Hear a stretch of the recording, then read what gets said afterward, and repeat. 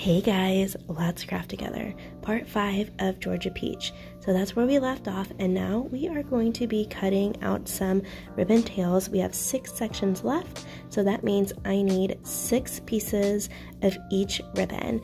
And this is a ribbon board that I am rolling my ribbon on. So cute. You can pick yours up at Beautiful Mesh here on TikTok. And we are just doing all 3 ribbons at 12 inches, and I am dovetailing all of those ends.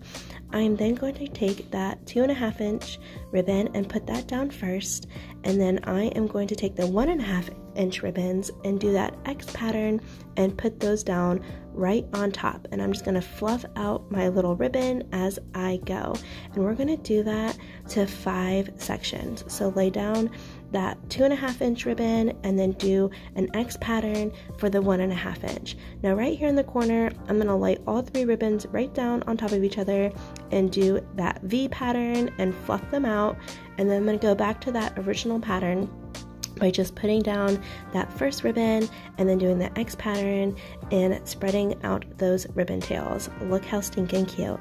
Thanks for hanging out with me, and here's the completed wreath, and you can find it in my Etsy shop. See you soon!